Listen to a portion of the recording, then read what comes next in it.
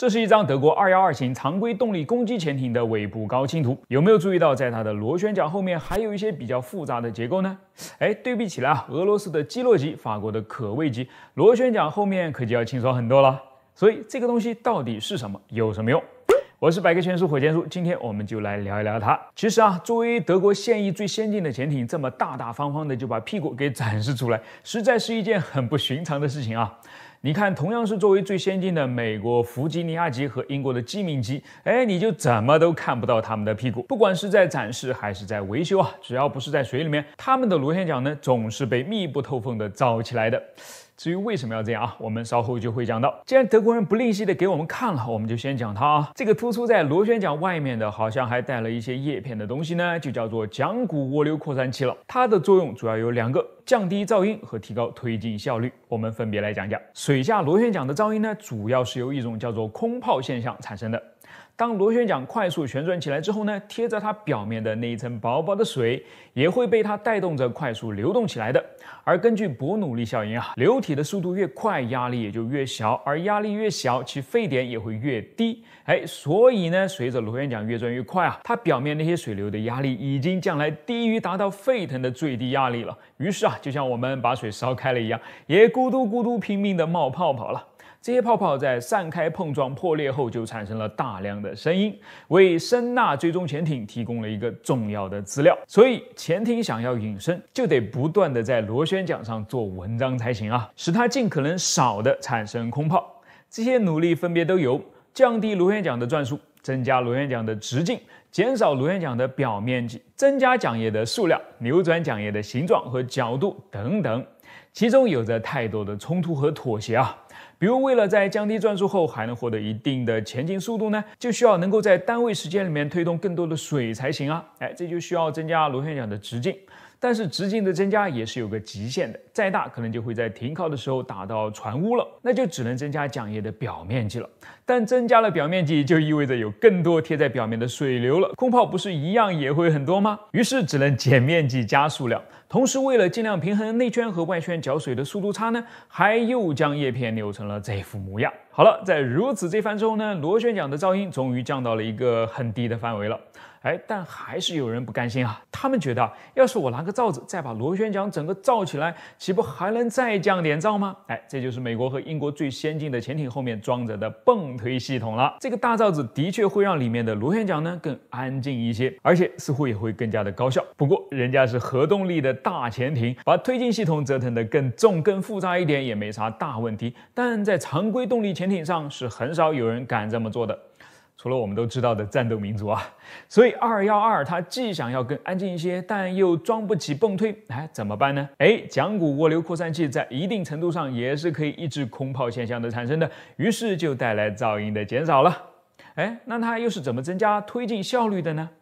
这个技术背后的基础其实既不是什么秘密，甚至也一点都不新，它早就应用于商业船舶了，只是名字稍有不同而已，叫做桨骨冒起，是在20世纪80年代开发出来的。经过了几十年的验证呢，它的确是可以将大型船舶的燃油消耗量减少5%左右。整个生命周期下来啊，这就是一笔非常可观的费用了。它是这么工作的，跟飞机的机翼非常像啊。流过船用螺旋桨上下表面的水流速度呢，也会因为其形状的不同而产生速度的不同。当这两股不同流速的水流在螺旋桨尾端重新汇合之后呢，就会在方向上产生偏转了。当每一片桨叶产生的这股偏转的水流都汇合到一起后，就会在桨骨后方变成一股更加强烈的涡流，直直的喷射出去。而它们原本呢，其实是可以产生更多推力的，它就叫做桨骨涡流。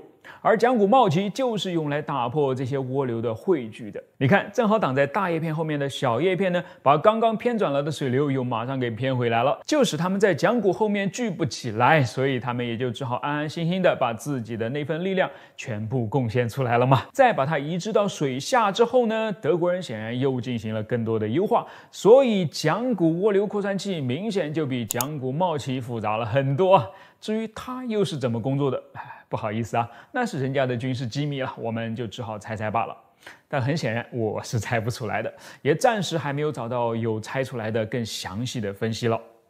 说到这儿，我就要解释为什么美国和英国总是要把自己的潜艇上的螺旋桨遮起来的原因了。因为它上面基本上就写满了整艘潜艇的关键数据了。它的形状可以暴露出其为了实现水下隐身时的最佳转速是多少，而一旦我们既知道形状也知道转速后呢，就能够计算出其输出的频率是多少了，进而将发动机的类型和发动机的转速给摸清楚，并据此来调整和训练我们的声纳系统，有点像是给它注入了一个特定的疫苗一样，让它能够更好的识别这艘新的潜艇的声学特征。于是在它面前，这艘潜艇还能继续保持隐身吗？不能了嘛！虽然我还是想不通为什么德国人一点也不在意，但至少我得感谢他为本视频提供了宝贵的素材。我是火箭叔，关注我，把不一样的科学知识讲给你听。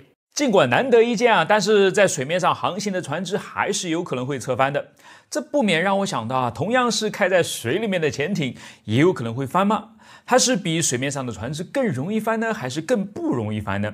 它是浮在水面上的时候更容易翻，还是潜到水底下更容易翻呢？我是人称百科全书的火箭叔，今天我们就来聊一聊这个。其实想要回答这些问题呢，我们得要先回答这样一个问题为什么它们一开始就不容易翻？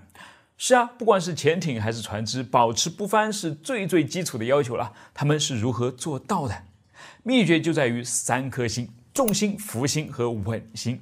重心我们经常听说，也很好理解就是一样物体所受重力最集中的中心，可以把它简单的认为是某样物体最重的地方。如果我们拿一艘船来举例的话，那么它的重心大概是位于稍稍靠下的一些位置，因为尽管上层建筑看起来很高，但是船上最重的部分却都是位于船身底部的。那么浮心是什么呢？又位于什么样的地方呢？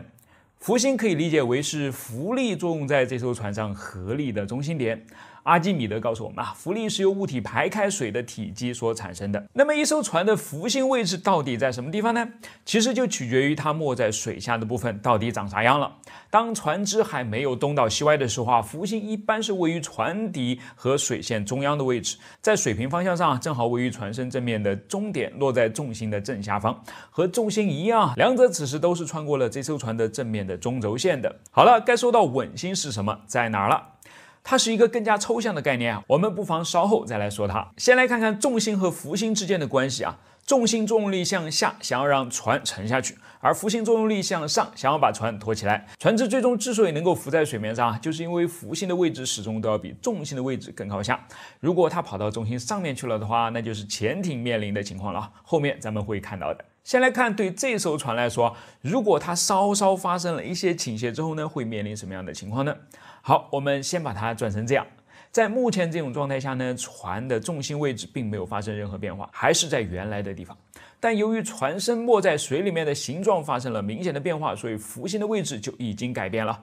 很显然，船身右侧排开的水更多，所以浮心现在右移了。接着好玩的事情就开始了由于浮心的作用力还是垂直向上，而重心的作用力还是垂直向下，但此时它们并没有位于一条竖直的线上，所以这条假想的线就会在这样一上一下的作用力下旋转起来，直到被扭回到完全垂直的位置上。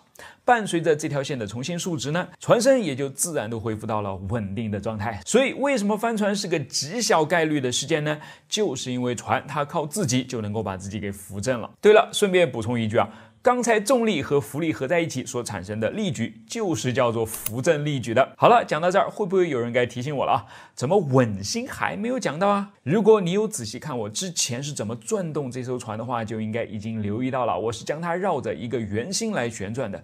这个圆心就是稳心了。当然这样说是为了咱们能够更好的理解什么是稳心，准确的说法应该是稳心指的是船只浮心曲线的曲率中心。由于船只在水面上做小幅度的左右摇摆时，浮心的移动轨迹近似于一段圆弧，所以我们就姑且先这样来认为吧，它就是浮心转动的圆心。那么稳心、浮心、重心三者的关系到底是怎样的呢？我们简单点来说就是稳心在上，重心在中，浮心在下。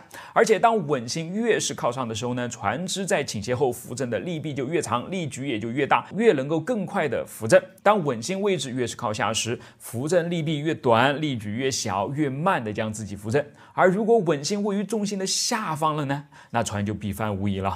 船只在设计之初呢，就是要仔细的考虑如何分布这3颗星的位置，因为它跟很多因素都是有关系的，比如船身的形状、船身底部的形状、舱室的配置、舰桥的高度、载重的分配和限制等等。我要是再往下继续讲下去的话，就肯定要露馅了，所以我就此打住了，欢迎专业人士来补充。所以你看，只要按照规定操作，船哪怕是把你晃得再不舒服呢，也是不容易翻的，这点请放心。但是我们人类就是喜欢追求舒适性啊，要是游轮也像这样止不住的左摇右晃，你还愿意掏钱出来找掠兽吗？不会嘛，所以通常船只都会采用被动或者主动的稳定系统来减少摇晃。最常见也是最便宜的被动式方案就是装在船身侧面与底部之间的比龙骨了。它像是从中间毫无理由的凸出来的一块东西，但是却能够在船身左右摇晃时产生湍流，而湍流的力正好与船身摇晃的方向相反，所以能够起到抑制船身进一步摇晃的趋势。与之类似的呢，还有被动式减摇旗，也是在船身底部伸出来一片像鱼鳍的东西，靠同样的原理来稳定船只。当然说被动式，那肯定就有主动式了。由于空间和价格因素呢，它们通常只被安装在大型的船只身上。主动式减摇旗在不用的时候会藏在船身内部，到了该出手时就会像翅膀一样伸出来，而且呢还的确是跟飞机翅膀上的操纵面一样，能够对船只的滚动进行调整。另一种主动式的稳定系统叫做减摇水舱，它通过在船身左右两侧设置连通的水舱，并控制它们的液面水平，来达到将颠簸靠重力硬压下去的目的，有一种玩跷跷板作弊的感觉。于是不管是被动式还是主动式，加了它们的油轮做起来呢，才会有一种享受的感觉嘛。那么说了半天，在潜艇上情况又会怎样呢？其实当它浮在水面上的时候呢，几乎跟船的状态是一模一样的，也是浮心在下，重心在中，稳心在上。当然潜艇的稳心不太可能设计的太高尚，再加上它的水线面面积天然就比较小，所能够提供的惯性矩呢就比较小，所以稳定性自然是比船差了一些。这就回答了我们一开始提出的第一个问题，既然连船都是有可能会翻的，那么比船的稳定性还差的潜艇肯定也是有翻船不应该是翻艇的风险咯。尤其是大风大浪来袭的时候呢，它比船只还要危险。等等，但是呢，人家会下潜啊。当潜艇下潜时，水箱开始注水，所以重心的位置也就开始降低，而浮心的位置则在排水量的增加下开始上升，最终一下一上，两者换了一个位置，变成了重心在下，浮心在上了。而且随着潜艇完全被没入水中，这排开水的形状是怎么也变不了了，所以浮心的位置最终会停留在一个固定的位置上。从这张图中我们就可以看出它的位置几乎已经跟稳心的位置重合了。顺便一起来看看当潜艇下潜时，这三者之间的变化关系到底是怎么样的。好，最后我们再来看看水下的潜艇究竟容不容易翻呢？我们还是按照之前的方式把它旋转一下，就可以明显的看出由于重心位置靠下，在重力的作用下，潜艇还是非常容易的就把自己给转正了。再加上水下的环境相对于水面会平静上许多，所以要不是被鱼雷击中的话，它翻滚的概率应该是要远低于在水面上的时候。你看第二个问题的答案于是也就有了。看来还是挺容易解释的嘛，可为什么我做起来就那么难呢？我的潜艇怎么就忍不住的要自己翻滚呢？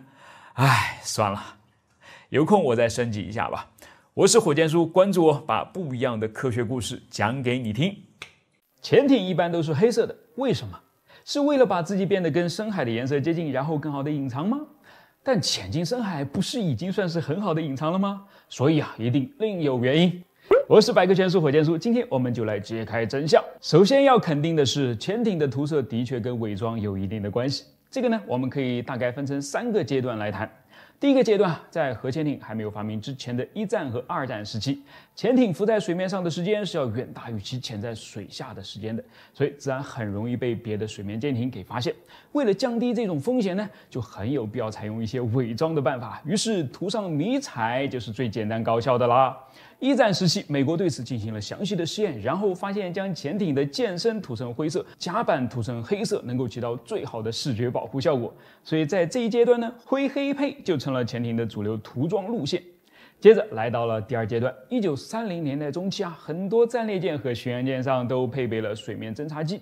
当从空中看下去，潜艇那在水面上黑漆漆的甲板就太明显了，而且即使下潜了，只要是深度还不够的话，依然明显可见。这就不太好了。于是还是美国在1937年，他们在珍珠港进行了一系列的骚操作，把试验用的潜艇涂成了彩虹编队，紫色、绿色、蓝色、黑色，只要是你能够想得到的颜色组合，他们基本上都试了一遍。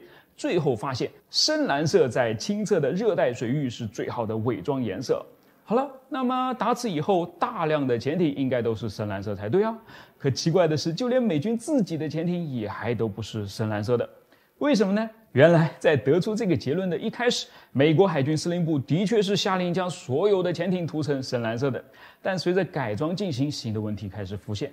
蓝色的涂料它老化得快呀，涂上没多久就褪色成了一种粉粉的乳白色了，更加显眼不说，也让原本应该是硬汉形象的美国大兵变得娘炮起来，这谁能忍啊？所以又只好重新涂回到更耐用的黑色了。就这么一路将就着来到了21世纪，英国海军看不下去了。他们一定是很自信自己的涂料不容易变质，因为在2006年，他们将特拉法尔加攻击核潜艇中的一艘托贝号涂成了一种称之为铁蓝色的新涂装。据说这种颜色的潜艇在明亮的海面上被识别出来的概率只是黑色潜艇的1半而已，算是目前也是第3阶段得出来的潜艇最佳涂色了。好了，既然这样，那怎么潜艇们的颜色还是停留在黑色上面呢？难道几十年过去了，我们生产出来的铁蓝色涂料依然容易变性吗？是改变性质的意思啊。其实呢，不是这样的。真正的原因是现代潜艇大部分是根本不涂色的，黑色是它们的天然底色，或者说是覆盖在它们表面的消音砖的天然底色。相比起在视觉上被看到，现代潜艇更怕的是被敌人的声呐给听到。而覆盖在潜艇上的消音砖既可以吸收主动式声呐发出来的声波，从而降低其有效的探测范围，又可以减少自家潜艇内部发出的噪音外溢，比方说发动机那巨大的噪声，因此也降低了对方的被动式声呐的探测范围可谓是真黑科技啊！最早发明它的是德国，1940年代就被用在了大名鼎鼎的 U 型潜艇上。到了1970年代，苏联人照搬了过去，把消音砖安装到了自己的阿库拉级核潜艇上，发现真的很有效的。经过这个大约10厘米厚的消音砖包裹之后呢，该级核潜艇的声学特征直线下降了20分贝左右。于是到了1980年代，美国和英国也学了过去，都开始在自家潜艇上用上了黑色的消音砖了。所以现代潜艇它不是被涂黑的，而是被包黑的。那为什么消音砖是黑色而不是别的颜色呢？因为它的主要材料是密布着许多微小空隙的橡胶，而天然橡胶的颜色本来就是白色的。是的，本来消音砖的颜色应该是白色的，我们的汽车轮胎也应该是白色的。它们之所以被黑化呢，不是为了耐脏，而是为了耐磨。在白色橡胶里面加入碳黑材料，可以让轮胎比原来耐磨10倍以上，也可以让不断经受压力变化的潜艇消音砖有更长的服役时间。并且呢，研究还表明在消音砖的橡胶里面加入碳黑作为增强填料，比使用其他增强填料更加吸音。所以为什么不用它呢？另外，当添加不同比例的碳黑填料到消音砖里面后，还可以改变它们的吸音属性，因此可以用在潜艇身上的不同部位，达到最好的隐身效果。好了，这就是黑色潜艇的黑色秘密了。总结一句就是，它的确是为了伪装，只是也许不是你以为的那种伪装罢了。我是火箭叔，关注我，把不一样的科学知识讲给你听。